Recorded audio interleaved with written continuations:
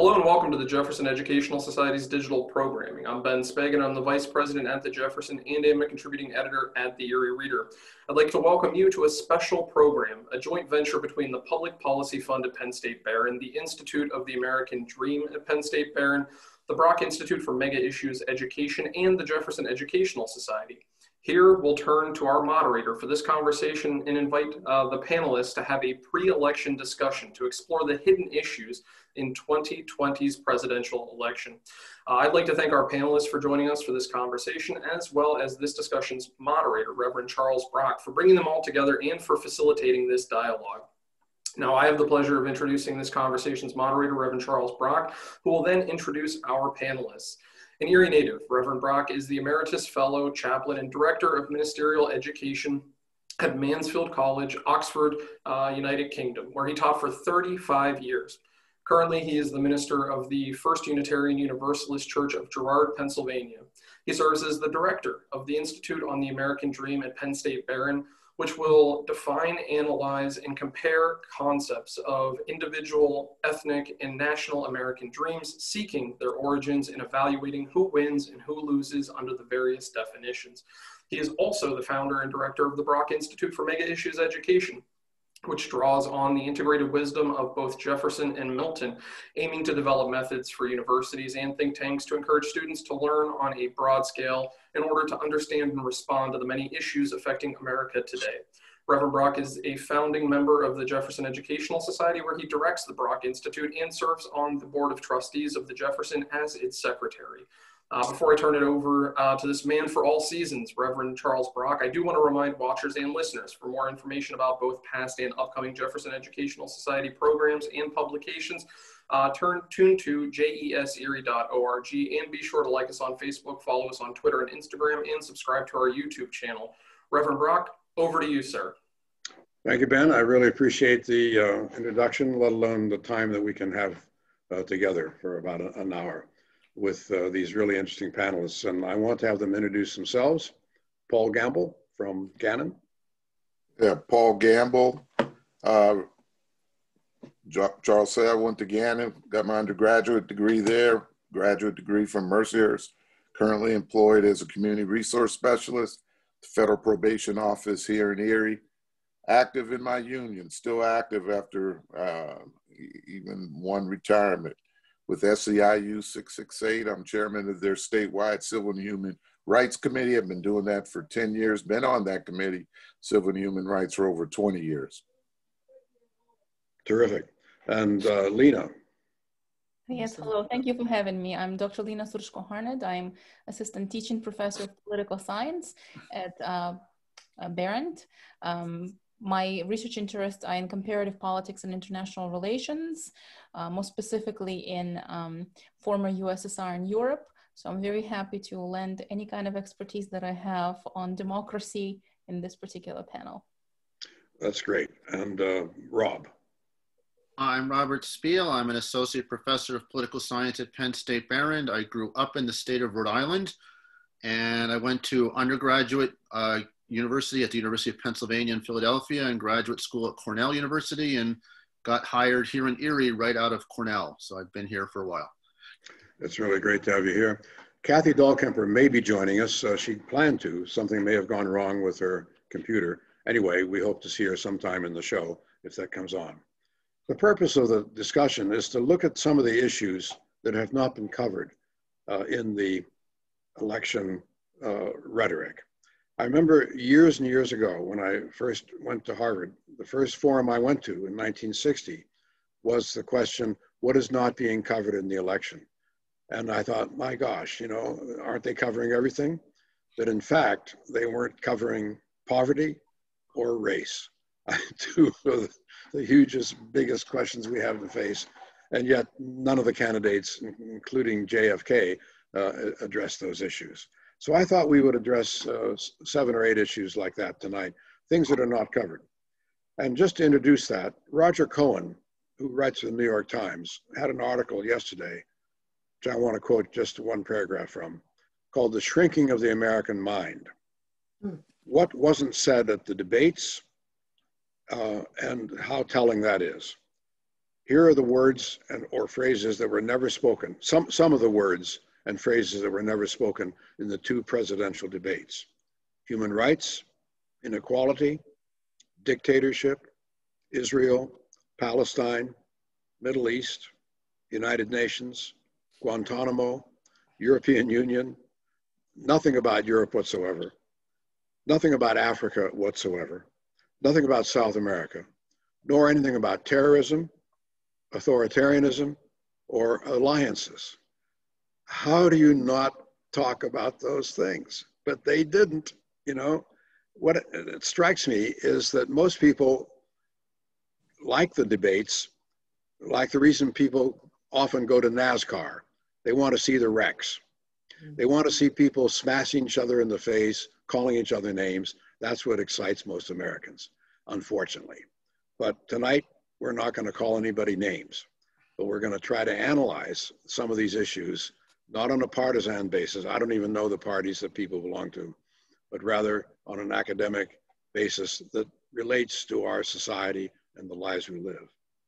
The first question I'd like to ask is, what are the real issues then and now for the United States? And Rob, it strikes me so often that people will say, oh, it's economics. But in fact, underneath that could be all kinds of dark matters, like race and like the gays and immigration and Christian power, white supremacy, that sort of stuff. Anyway, I wondered what you thought, what the real issues are in the race that we have for 2020. It's a great question, Charles. If we look at American history, race and religious issues and some of the issues you just mentioned have been the main issues that have divided the parties. And that goes way back to the Whigs and the Democrats back in the early 19th century, and the Federalists and the Anti-Federalists. There have been some political scientists who have focused on how class and economics divide Americans. And probably between the 1930s and 1960s, the New Deal era in politics, that was probably true. But before that and after that, some of those cultural and religious issues you mentioned are more likely to have divided Americans on party lines. And race is a big one. It's often understated.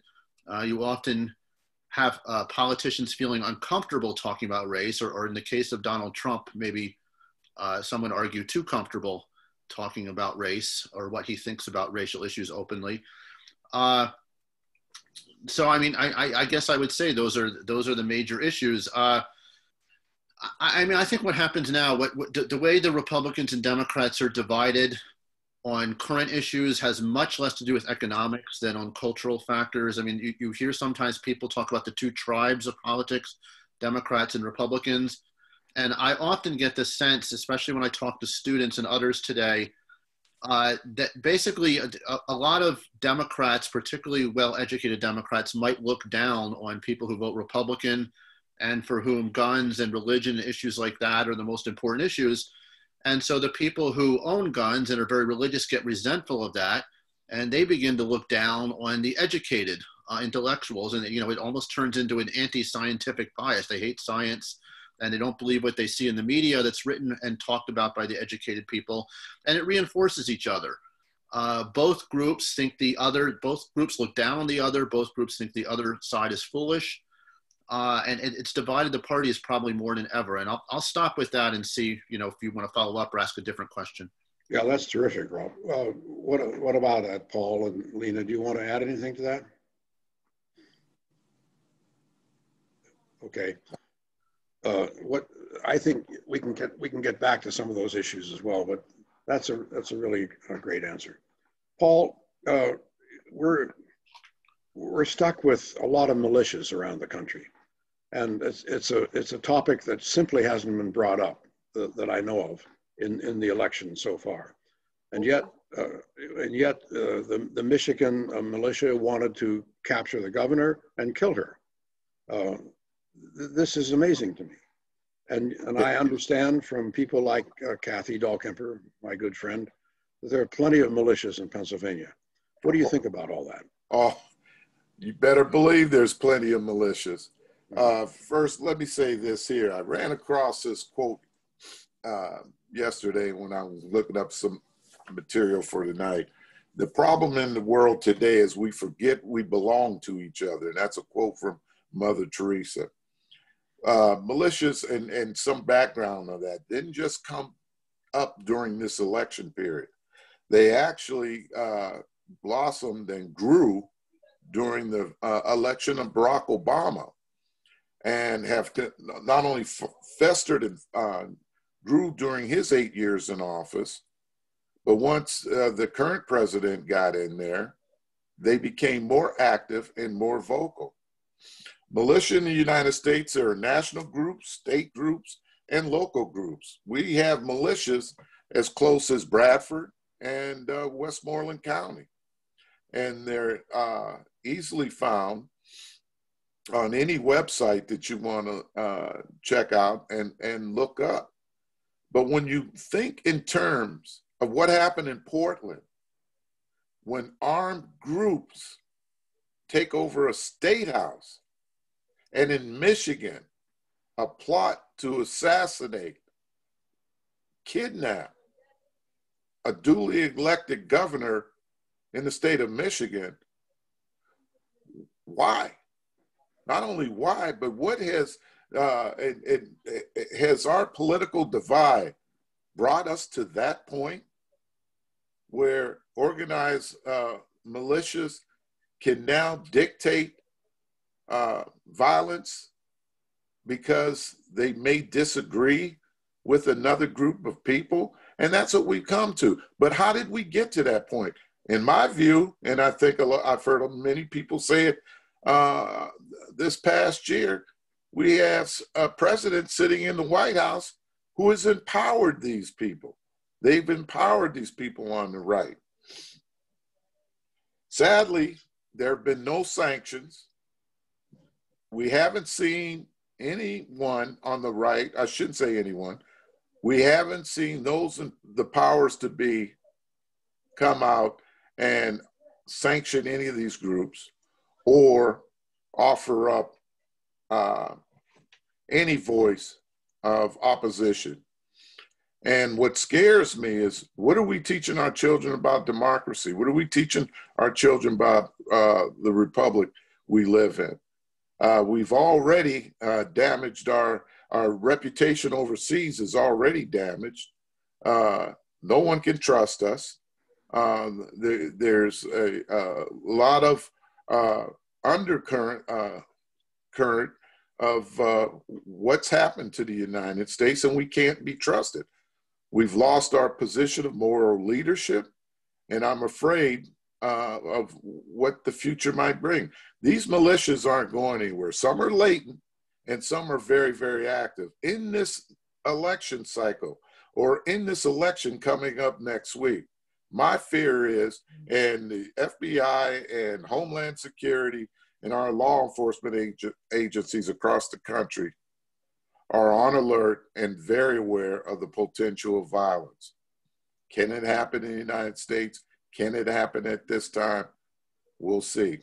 We'll see. It's a potentially scary prospect indeed. Anybody else want to make any comments on that before we move on? Lena, you come from Eastern Europe and are well aware of the problem of authoritarianism. And you've seen it in many different countries at many different places. Are we seeing that in America? Are we moving toward an authoritarian society? Which seems to me, if we are, that's another scary point. So thank you for that question. That is definitely a question that has been not just on your mind, but also on mind of quite a few researchers, especially those of us who do study comparative politics in Eastern Europe, Latin America, Africa, you name it. I would say that the troubling conversation about authoritarianism and sort of the tendencies of populism and populist rhetoric and personalism that we sort of have seen even since the 2016 election have received some of the scholastic attention.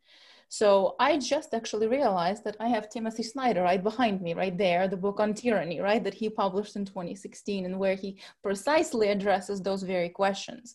Famously, Madeleine Albright also spoke about her experiences, right, and so on, about her take on the rhetoric in the presidency. But this question about if we move into authoritarianism, let me address it from a couple of different perspectives. So on one hand, empirically speaking, if we take a look at the democratic performance world over, we're in trouble world over. So even if the 1990s, we saw sort of with the collapse of USSR, you saw quite a huge movement toward democratic governance, towards democratic transition and so on in Eastern Europe and in Latin America and elsewhere. So there was sort of this, what researchers call the third wave of democratization. In the last 13 years, however, there has been a rollback of that democratic governance, again, all over the place. And not only in the countries like, let's say, that I'm most familiar with, like Eastern Europe, or even India, or even Brazil, but also in established democracies. So there seems to be something going on globally. And my fear is that COVID is not going to help those particular performances in terms of freedom of media, in terms of performance of elections and so on. And we know that empirically speaking, again, in the last 13 years, several of the authoritarian leaders have moved to sort of extend their term in office very successfully. So why am I saying this about this? Why am I talking about this broader scheme? So we can see that United States still is very much part of this global community, right? So we are seeing certain trends world over, and United States is very much part and parcel of that trend. Why the rise of populism? There's many reasons, but to your question, are there concerns about seeing United States move into authoritarianism? I would say yes. There are absolutely, from objective perspective of how we measure democratic governance, we can definitely pinpoint to areas where there has been a decline in sort of this freedom and democratic governance in the United States and moving towards authoritarianism. Be it electoral law, and I'm sure that or electoral restrictions, questions about campaign financing, questions about gerrymandering that might also be impairing elections, to the big questions of electoral college, to the relationship between the branches of government, as we have seen with the controversial appointment of one more judge to the Supreme Court by this presidency. So from perspective of, again, of how we measure democratic governance, there are some trends that are troubling about the consolidation of power and sort of building of this vertical of power in the United States, as well as, again, like I said, world over as well. Well, that's really interesting. And it's another scary point, it seems to me. Anybody want to make any comments on that before we move on? Don't hesitate to bring yourself in on that one too. I suppose one more thing, if I may add, Charles, that's something that just occurred to me that I didn't specify also, is that I suppose, as Rob was suggesting earlier, that, right, that you have to sort of see the perceptions of authoritarianism and the threat from authoritarianism. You can see it probably from the supporters of both political parties moving forward, right? And to what degree sort of it is manifest, right? Whereas for, like Joe Biden says, this is election for the soul of America, right? Speaking to the restriction on immigration, the restrictions to electoral rights and so on as the crux of that authoritarian sort of threat of authoritarianism. On the same note, right, you hear Donald Trump evoking Marxism and doing this throwbacks to old-fashioned sort of totalitarian Marxist regimes like the USSR, right, or Cuba for that matter, right, or Venezuela, right, to bring that particular electorate into his fold. So it's very interesting also how this conversation about whether we're sliding into authoritarianism as a rhetoric is also being utilized by both sides of the argument. You know, Senator Ben Sasse, this is not in my notes, but it just comes to me so vividly. Senator Sasse said, you know, Trump is kissing the butt of Vladimir Putin. I mean, that's a strong thing to say. But how come Trump has been so interested in Erdogan and Putin and Kim Jong-un and the guy from Brazil, Bolsonaro, and all these other dictators when he cocks a snoot at Europe, the free world, Britain, Germany, France, and so on? He pays no attention to them. He loves these other guys. What's going on here? Well, I think to some degree it's pretty straightforward. It's about strong leadership, right? And we remember that quote about when his people speak, or when he speaks, these people listen, right? They shut up and listen. I mean, that is the kind of sort of attention that we have come to expect from this president. And from the get-go, he made it very, very clear that he's all in favor of sort of the strong boss man. When he speaks, people sit up and listen. Well, that's not necessarily the case with democracy, right? Because disagreement and healthy debate is part of democratic governance. But this is probably part of his attraction. It's absolutely part of the attraction, right? To be on friendly terms. And this is why his rhetoric also has been, we're going to be friends with Russia. We're going to be making friends with, we can make a deal with North Korea. We can have a great relationship with even China, right? In the earlier days, right? There was this conversation, maybe we can even go that way. So there is this attraction to the strong leadership, to the strong leader element, I think, with these guys. But also, it is very important to mention that recently, Vladimir Putin, in his recent interview, when he was commenting on this very latest debate between Biden and Trump, Putin chimed in on the accusation that somehow Biden's son was receiving paybacks from Moscow and through some kind of shady deals. And first of all, Putin sort of denies this and he says, I'm not aware of any of this situation. But there is also kind of a cooling from Putin's perspective. Now, in my mind, Putin's always been kind of cool and watchful and cautious toward Trump. But I think this kind of lately, the nationalistic rhetoric and this kind of America First attitude also souring that kind of relationship too, right? Because it's obviously, probably is obvious to Vladimir Putin now too, that this is not his best option either in the United States to make deals. Right. Well, that's really interesting. I mean, it goes back to some extent to the founding of America as well. And the fight between Hamilton and Jefferson on the nature of government. Hamilton and Adams, John Adams, wanted a very strong central government and a strong presidential figure. Jefferson wanted a much more diverse parish situation. So it's government from the bottom up rather from the top down. I mean, that's been a fight in the United States right from 1789, for 1620, really. When you take a look at the Puritan and Pilgrim settlements, that fight was there as well. We're doing it again, it looks like to me. Yeah. Charles, I want to comment on something Lena said. Okay. Hit me about these authoritarianism and the leaders in particular that she mentioned. You know, it seems in all these regimes and our current president is how they easily despise first those they want to leave out. You know, this idea of a disposable community and no kinship. And when I look at what's going on in our country, this illusion of us versus them. And our current president has been pretty good at doing that. Look at Portland, Oregon, and the protests that started with the Black Lives Movement. And then all of a sudden, the violence was blamed on Black Lives Movement, and nothing was said about the extremists and some of these militias we were talking in that came in and started all this trouble. Then when I look at overseas, Belarus, is that how you say it, over in Europe?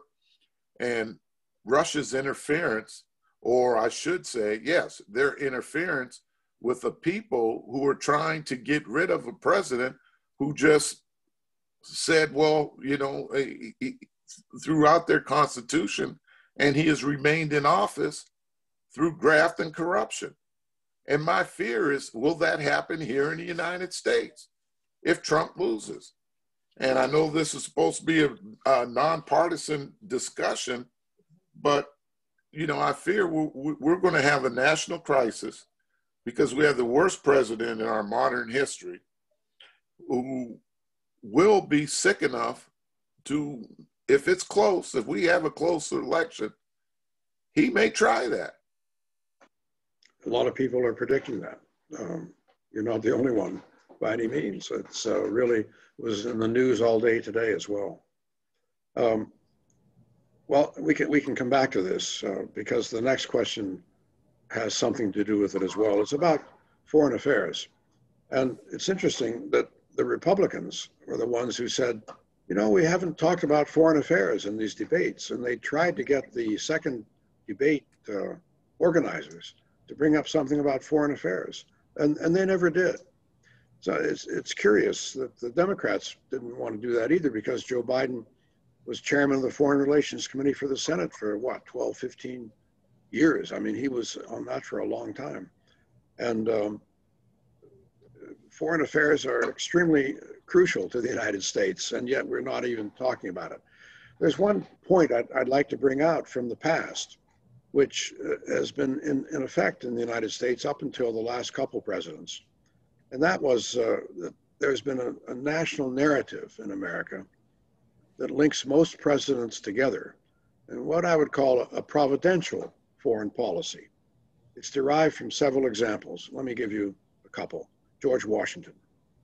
The citizens of America, he said, are to be considered as the actors on a most conspicuous theater, which seems to be peculiarly designated by Providence for the display of human greatness and felicity. Now, that's very flowery language, but what he's saying is that he figures that the United States is not only an example to the world, it's not only a city on a hill, it's also an activist nation to help bring democracy, freedom, and so on to the rest. John Adams.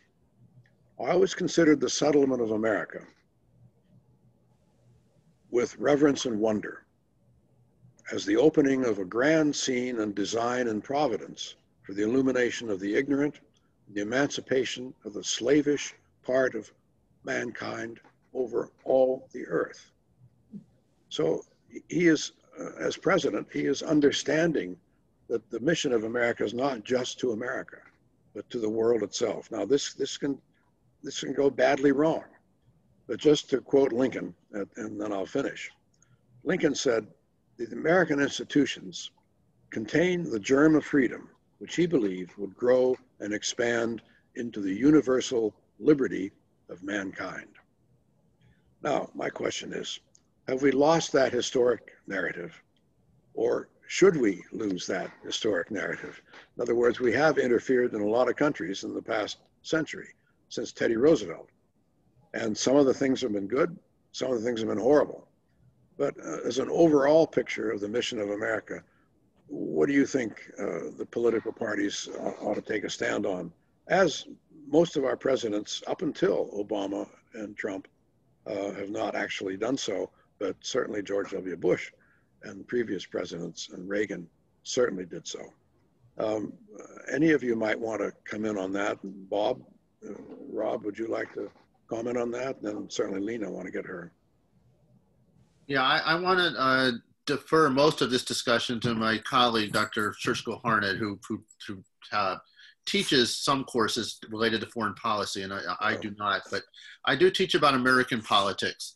I can say, you know, what you're talking about, Charles, there is often referred to in political science as American exceptionalism, the idea yes. that the United States is this shining city on a hill and we're a beacon to the world. And there was, you know, there has been consensus at times among Americans and among foreign policy elites that the United States should serve as that example. And then, as you already mentioned, at times it's gone horribly wrong, and people have reacted against that. In my American politics classes, when I teach about it, I often teach students the contrasting lessons of World War I and World War II. And the lesson that Americans drew from World War I is the United States has no business intervening or meddling in Europe's problems and let them solve their own problems. And, why should Americans die because Europeans and people in other parts of the world are fighting each other? And that led to the strong isolationism that existed in this country before World War II, as Americans just sat there and did nothing as Europe, burst into flames and Hitler began to, invade neighboring countries and begin, the mass Holocaust of Jews and other groups. So the lesson of World War II is the United States cannot just sit back and watch the rest of the world go up in flames. That eventually the United States is going to get involved itself, as we did when Japan attacked us.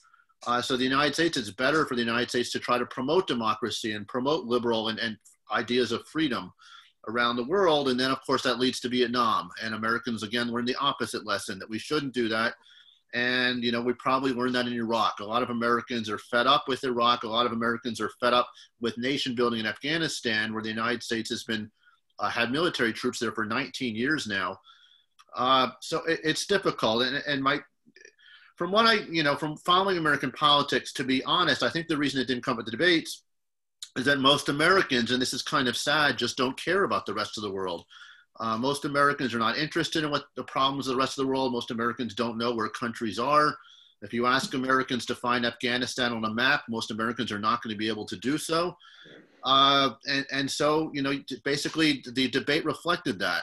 But the problem is those people who do care about the rest of the world, and those who, are educated about the rest of the world, they do care. And it's kind of sad. And it's kind of sad the United States cannot serve as a lesson to the rest of the world anymore either. I think Paul was talking about, or Lena might have been talking about things like the Electoral College and stuff like that, which baffle people in other countries. How can the United States call itself a democracy and have a system like the Electoral College and have a United States Senate where Wyoming with 500,000 people gets the same representation as California with 40 million people? So I'll stop there, and Paul or Lena may want to jump in. Sure, that's really good. Lena, you have a perspective from outside here. It would be really interesting to hear it. Sure. Rob actually hit on several of the important key points that I was going to bring up as well. So this historical mission, as you call it, the shining city of the hill, right, obviously has caused some reflection, especially in the last 20 years, right? And this also has been sort of the rhetoric that was used from outside, more notably by Russian Federation, right? That to argue that United States has been long overstepping its boundaries by assuming this civilizational democratizing mission world over. So in many ways, the perception of United States from Russia and from other authoritarian regimes might be just that the United States needs to find its own boundaries. And the absence of foreign policy, I think Rob is also absolutely correct, that foreign policy historically is the least of the problems for at least salient issues for the American public, right? And especially at the times of COVID-19, especially at the time of pandemic, where domestic issues are so much more prevalent and so much more important. At the same time, the absence of foreign policy can also have been said by a foreign policy issue in the debate could also be basically the absence of coherent foreign policy to start with, right? In terms of what has really been the foreign policy for the last 4 years outside of America first. And that sort of determines a lot of this debate as well. Obviously, European allies have taken a step back to really reevaluate their relationship with the United States.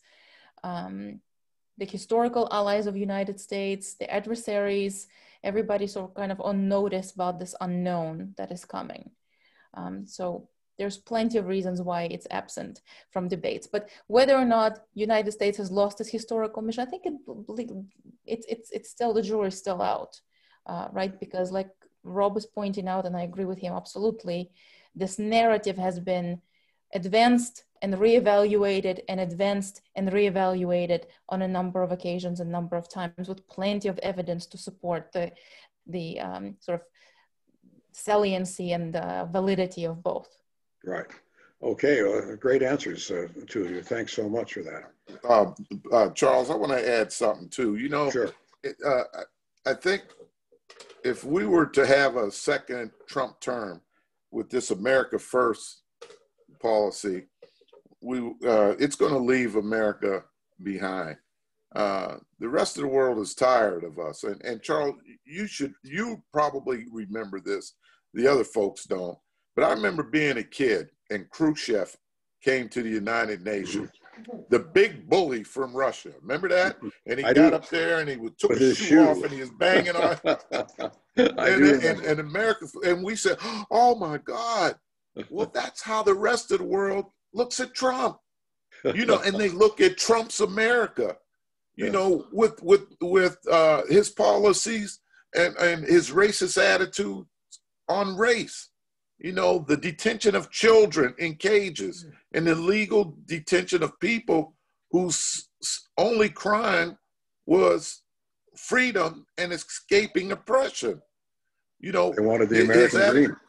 Yeah, his attitude towards women, you know, and his disdain for people other than the wealthy.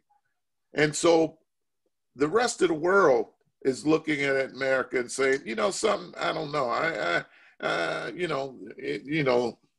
and they're hedging their bets. You know, yeah, sure they are. And we've lost our leadership role in the world. Yeah, I couldn't agree more. Well, many thanks for the three of you on that one. And Ben, do join in if you feel up to it, that you want to do that sort of thing, that'd be fine. I wanted to ask Kathy this question, but alas, she's not here. Kathy Dahlkemper, our county executive, was in Congress and was instrumental in getting the Obamacare through, the Affordable Care Act. And now the Republicans want to dismiss it totally. What are the real reasons, you think, for the opposition to the Affordable Care Act? I mean, why are people upset about that? 30 million people will lose their insurance if the Supreme Court, for example, decides it's unconstitutional, which they may well do. They have a 6-3 majority now. Yeah, but what are the real reasons for wanting to throw it out without having a plan in its place? Anybody want to comment on that? You want me to go ahead, Charles? Sure. On that, or, yeah, I mean, I believe it's just complete partisanship, Charles, which is a shame in our country. The gist of the Affordable Care Act, the individual mandate, which originally had a tax penalty for people who don't purchase private health insurance, was actually a conservative Republican idea in the 1990s, started by the Heritage Foundation and promoted by former Republican House Speaker Newt Gingrich. And the idea was to present a capitalist, private insurance-based alternative to the what socialist medicine or socialized medicine, you know, a universal healthcare system or a single-payer system that was being promoted by some Democrats. So it began as a conservative Republican alternative to the idea, a way to cover all Americans without, you know, having a single-payer system by using and expanding the private health insurance system. And then, of course, Mitt Romney, as governor of Massachusetts in the first decade of this century, promoted the same idea. And it was called Romney Care in Massachusetts, and it was an individual mandate. And then all of a sudden, Barack Obama promotes it as president in 2009, and Republicans decide this is a horrible idea. This is socialism, and we shouldn't do it. And it was completely partisan as a way to oppose Obama. Most of the early opposition to the Affordable Care Act was among people who didn't understand what was in the bill, and most of the opposition today remains that way. It's, people throw around the epithet socialism. We don't want that. The Affordable Care is the opposite of socialism. It's actually, it's forcing people to purchase private health insurance as a way to cover them. Many people think that raised premiums had something to do with the Affordable Care Act, which is partially not true. I mean, the only impact, a majority of Americans get health insurance today through their employer. And the only impact the Affordable Care Act had on those private employer-based health insurance plans was to require they provide some minimum coverage. So, for instance, in the past, you used to have insurance plans that have maximum coverage of $100,000 in a year, or maybe $1 million in a lifetime, and they wouldn't cover a lot of services. They wouldn't cover various preventive services like vaccines. Okay. The Affordable Care Act does require stuff like that to be covered. It got rid of the maximum coverage limits. As we know, Kathy Dahlkemper, is not, unfortunately not with us, was one of the chief people responsible, the key person responsible for making sure young adults ages 19 to 26 would be covered under their parents' employer health insurance plan. The big change of the Affordable Care Act was to create those exchanges, those state-based exchanges, to allow people who did not get insurance through an employer and did not get health insurance through the government because they were not old enough, or they did not have incomes low enough, or they weren't a veteran or a federal government employee, people who had to shop for themselves for health insurance. They now have exchanges where they can compare various rates and they can compare various services. They didn't have that before. And the Affordable Care Act was basically a way to improve the capitalist market for health insurance. And that's why it was originally a conservative Republican idea in the 1990s, promoted by Mitt Romney. And then when Mitt Romney ran against Obama for president, he insisted that Romney Care was completely different than Obamacare. It was totally different. And what Romney supported as governor of Massachusetts was completely different than what Obama supported as president, which is just not true. Basically, the central idea behind both was the same. So it's just, from my perspective, Charles, it's complete partisanship. That's what it sounds. That's what it sure sounds like. Anybody else want to make a comment on that? Just think Obamacare taxes would just be, repeal of it would just be a big tax cut for the rich. I think it has to do with money, and the wealthy just don't want to pay more or don't want to pay their fair share. Yeah, I'm sure that has a lot to do with it as well. One of the things that I can just add to this, because as Rob was talking about this partisanship and perceptions of socialism, right? It kind of strikes me very, it's very upsetting as an educator also, this sort of degree of misunderstanding of what words like socialism stand for, misunderstanding of the ideologies really, and using these types of words as a scaremongering technique. Right, so that is just my 2 cents on that particular discussion, right? To what degree that kind of partisan talk is actually sort of flipped and uses the terminology to the great detriment without people actually knowing and understanding. Yeah. Well, that is so important. That leads me to another question altogether, and it's related to this. How do we better educate the public on fundamental issues for our elections? I mean, obviously, they know very little about what's going on. Now, we got the Jefferson, we got the Public Policy Fund, we got the Institute of the American Dream, but they have very little impact on the students, let alone the population. How do we get out to the population and even to tell them the difference between socialism, capitalism, and communism, which nobody seems to understand? How do we do that? I can provide an answer, but Paul, did Paul want to go first, or? No, you go ahead, Rob. Okay. I was going to say, I mean, Charles, there are many answers to your question, but I'll begin with an answer that Charles, is a pet peeve of mine, an interesting issue of mine, which is the lack of emphasis on taking classes about politics and government and civics at the college level. It's not well taught at the high school level, but even at the college level Charles, you and I have talked before about how several states now, including their 2 largest states, California and Texas, and I think Florida may now too, our 3rd largest state, they require all students who get a public university degree to take a college level class on politics or civics. And you cannot get a degree in those states without it.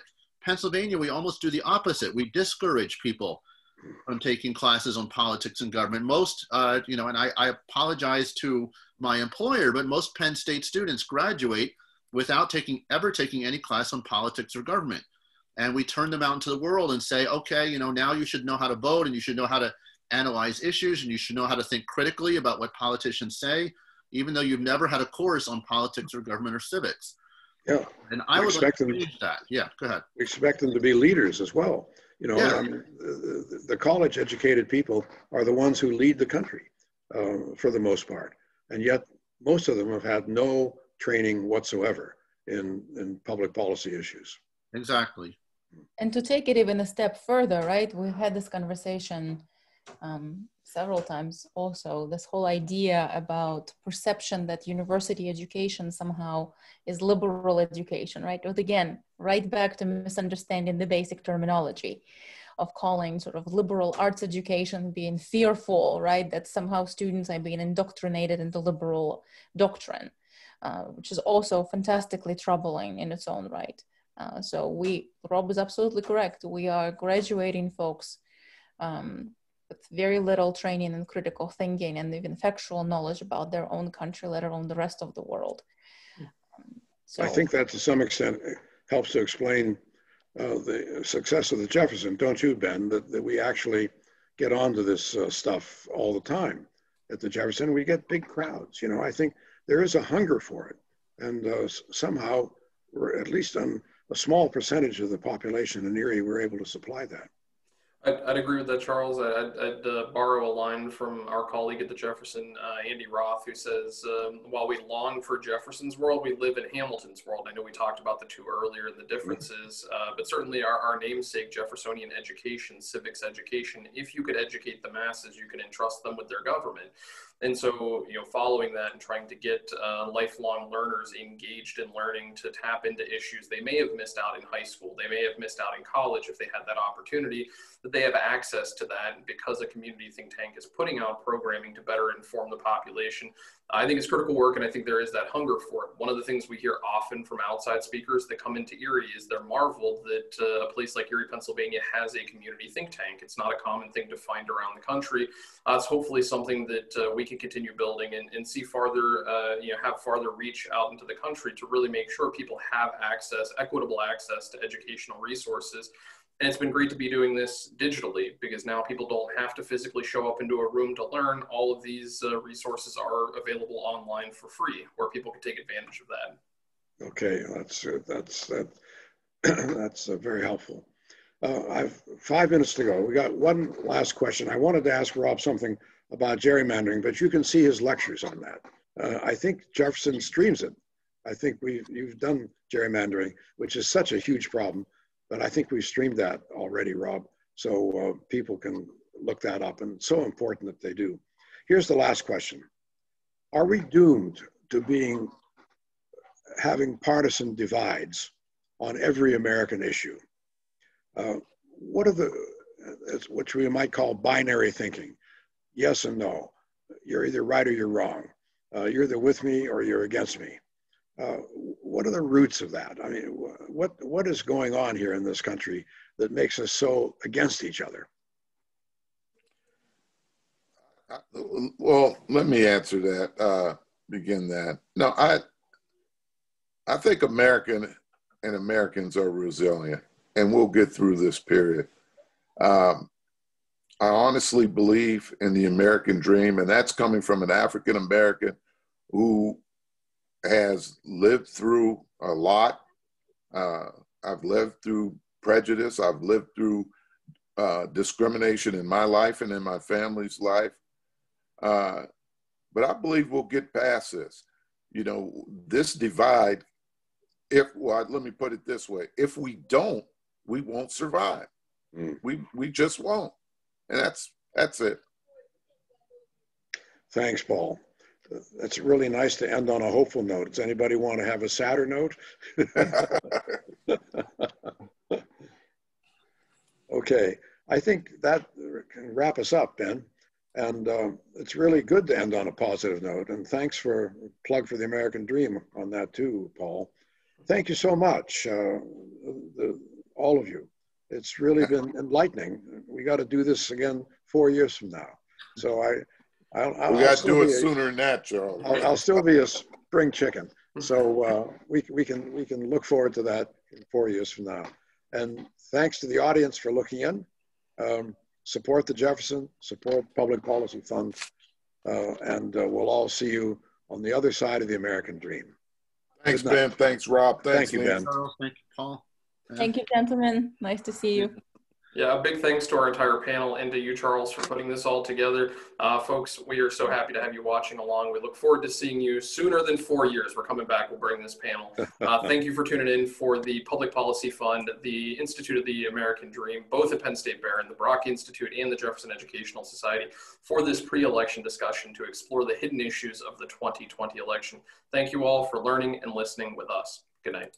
Bravo. Thanks so much. And good